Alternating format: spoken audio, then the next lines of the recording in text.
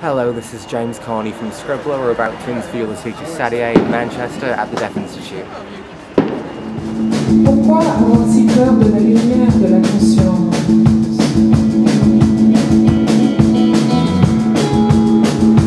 Celle qui nous confère peut-être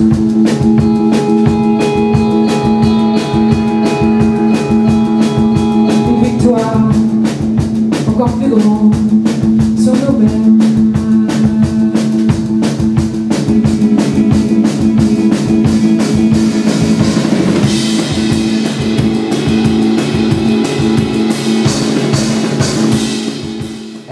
Of yours came out big the other month. Can you tell me about that? Start anyone. About the album? About Silencio? About Silencio. About Silencio, well, it came about, first I had the title, which came about in a church in Spain. I was on tour of Spain. I was touring alone, and I visited a Spanish town called Zamora, and it's a beautiful small town that has a vast amount of very old churches. So that's why I ended up going into a church, and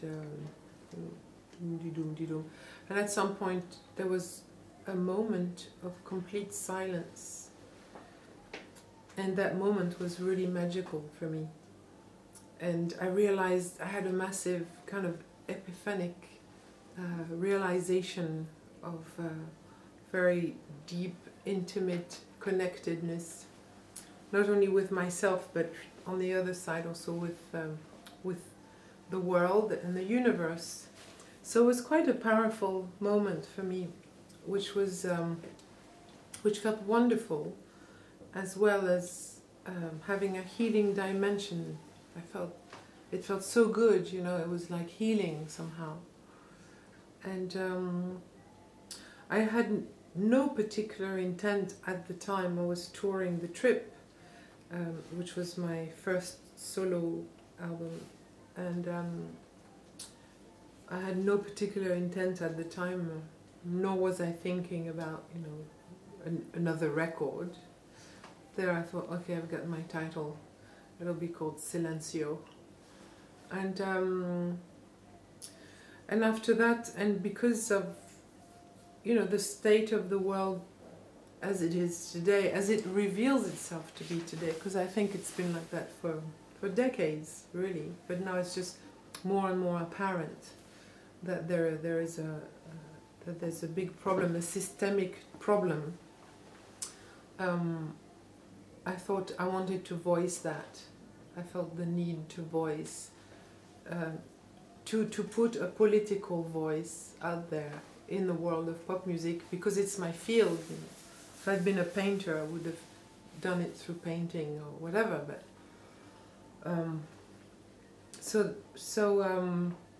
and you know, and I somehow could completely link the Silencio aspect, the more spiritual aspect of connectedness, with the political aspect of connectedness, and that's how Silencio, you know, becomes a record that has both these aspects, you know, kind of the more overtly political, and also the more spiritual aspect of what it is to be human. And you know, that ties in with the fact that not every aspect of human life can be sold or bought, you see. And there's a song about fire, for instance. Fire, the inner fire, passion, being passionate about something, about someone. That's very human, and that's something you can't buy on the internet, you know. And so, you know, Silencio is also about that, you know, that there is a sacred aspect to being human which can't be capitalized on. And I wanted my album to reclaim that, you know, and talk about that. Choose where we go.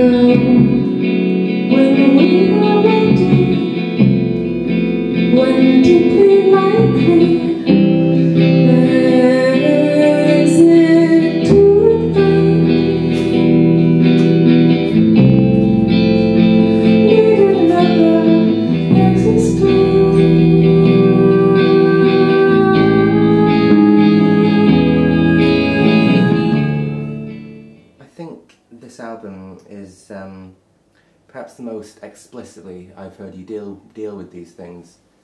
You refer to, you ask who the financial markets are. You say, who are these people? It's very direct. It's very clear, I suppose, but you have any more on that? Yes, it's this particular song is it's not my words directly. I didn't write them. I merely translated the words of someone who phoned in on the radio and you know, and ranted away. So and I felt he said things so well. He said it so directly, and I thought, why don't I hear this more often? He's asking a perfectly legitimate question. You know, we are being governed because it's these guys who decide. You know, the financial, the rating agencies. You know. So yes, you're allowed. Ah no, you're not allowed. Or you're gonna have to borrow money at a much higher price. You're poor, so. You know, and all this sort of mathematics that's going on. So yeah, he asked the question bluntly, and that very thing means that if we're governed by these people and we don't choose them, we don't vote for them, you know, well, what's happening to democracy then? Ah, good question. What's happened to democracy? And I feel everybody should be talking about, you know, the demise of democracy. It's a very serious thing. You know, I mean, I value my freedom. I value the fact that I can say what I want to say, you know, and I value democracy very highly. I think it's one of the best systems that we've had, you know, and although we could do better, we could move towards something where we're more implicated, you know, in our societal lives, you know.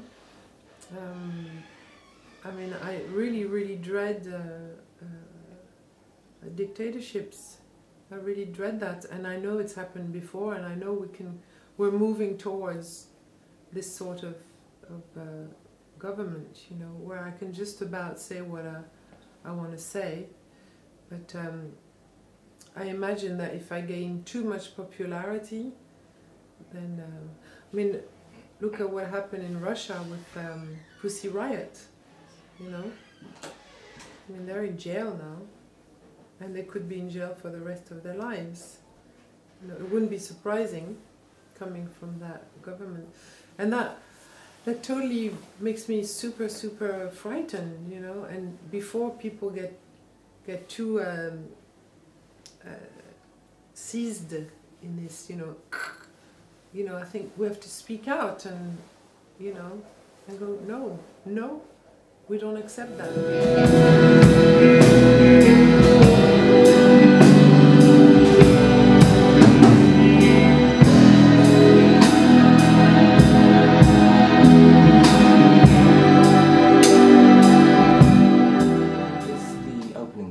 To Silencio, a reference to the Jean Renoir film. Absolutely. Can you tell me more about that? Yes, it's, you know, it's back to that responsibility aspect of democracy and of, you know, a system that either works or doesn't work. And that film really moved me because it revealed. It shows how irresponsible we are. Well, it shows an elite that is acting completely, they're spoiled children, and they're acting completely irresponsibly. And that's shot in 1939, so at the dawn of the catastrophe that happened right after. So the way it's shot as well it's just a mirror, and it's a mirror that's very loving. He loves humanity, and he's just showing, look, you're a baby. You know, when you should grow up. Look at you. Look how irresponsibly you're behaving, and look at the consequences. Look at what you're letting happen. You know. And as I say, it's done with a lot of love. It's not like I'm superior and you're just an idiot. You know, it's really done cleverly, and I really saw that. I really saw myself. I saw the irresponsible, spoiled, you know, bourgeois girl that I am, you know, in this movie, and I cried for 2 days after seeing this movie, because it was such a mirror, you know, showing such a very specific shade of my own humanity and my own irresponsibility, that, you know, and I feel it's to you, it's to everybody, you know, because we're all doing it, we're all implicit, you know, complicit in this, you know, by our, but at the same time, yes, because we have, you know, cars and washing machines and internet and blah and cool shoes, and, you know, so we're kind of dizzying ourselves and not looking at the elephant that's in the living room, you know.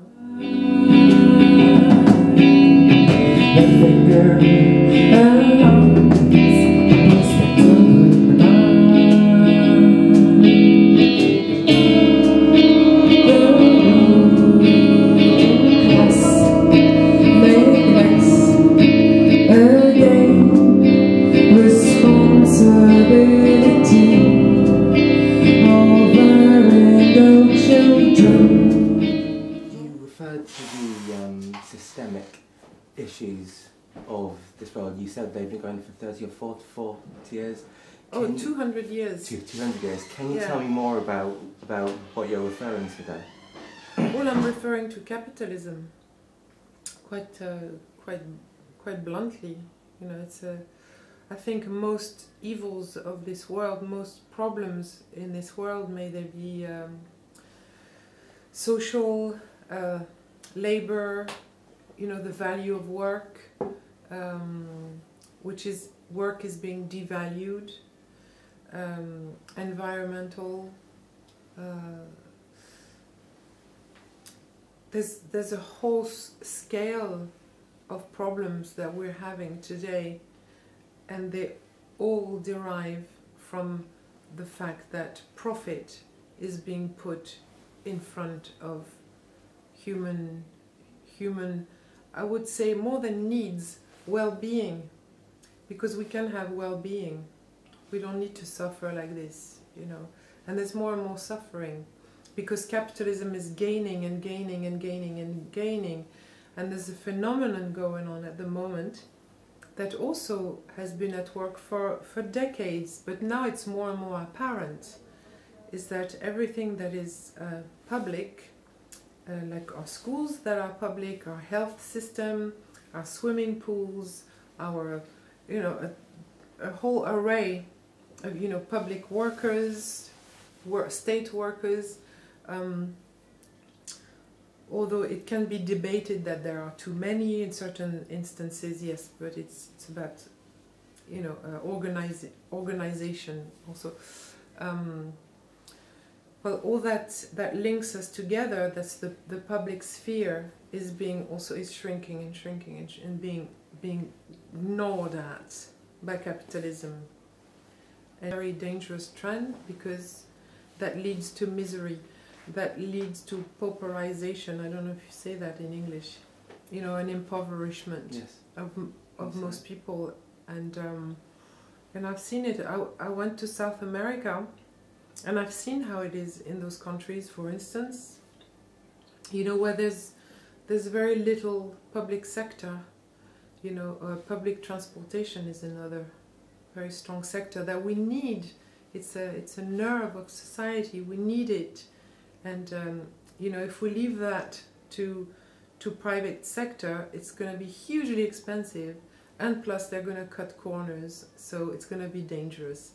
And it's what happened to the British National Railway system when it was privatized, and we had the hugest amounts of accidents, and they had to renationalize them. So, you know, and then that's not to mention also the financial system, you know, and how that's kind of let loose and creating this crisis that we're all having to pay for, that we're not really responsible for in the first place. So so yeah, it's that I'm pointing the finger out directly. But also, I mean, yes, there's a system, but it's also an awareness and an acceptance that we have to get to. So more and more people are becoming aware that, yeah, maybe we need to change the system. More and more people. So that's good, you know, and then at some stage, then some action should come through, you know, and I don't think it needs to be violent, particularly. I think if most people are aware of this and have a will to move towards different systems, I think people will organize, you know, differently. You know, so I don't know how things are going to scan or anything, but I know that we can. We really have that power as humans to organize ourselves. It's a natural thing. It's a natural ability that we have as humans, is to auto-organize, because we have to. You know, like the red light and the green light. It's like we have to have these things. We have to go, oh, okay, green, we all agree, we have to have that, you know, otherwise we wouldn't function, and somehow our way is to function. I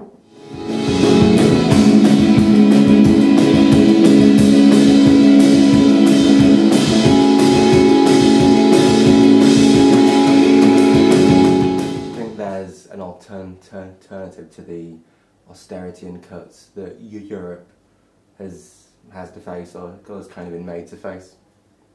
Do you think that's the way that the situation has to be dealt with, or do you think it's an ideological way to deal with things? Austerity? Yes. Well, we know it doesn't work. To make people poorer and poorer and poorer and poorer does not work. And of course there has to be alternatives, yes. I mean, I tend to like a model like cooperatives, where everyone shares on the profits and shares on the decision making, and everyone's really involved, therefore, in what they do, what they make. And I think it would probably increase the quality of what's being made. I think there's a problem with making cheaply made things, made in China, or where you can exploit people more. You know, I think things could be made, yeah, maybe more locally, and with more love and more pride, and therefore better quality, and things that last longer, so you don't have to throw it out so quickly, and therefore less of a impact, you know, in nature. And maybe if we don't throw away and buy all the time like this, maybe it would free up some time as well. People wouldn't have to work so many hours, and because I see people who do work nowadays are crazy busy. Everyone's crazy busy, you know, and it's like, I don't know, it's like you put your finger into the machine and you're all like, you know, and it's just insane. Surely there's a balance to be had, you know, between work and producing, and not having this pressure to produce all the time, and you know, work, and you know, and having more leisure, more free time to enjoy, because I think we're here on this planet also. There's so much to enjoy, you know, and so much to experience, and so much to reflect upon, and we don't have time to reflect, so it's clack, clack, clack, clack, clack, clack, forward, forward, forward, forward. And yeah, I think generally we can do better than that.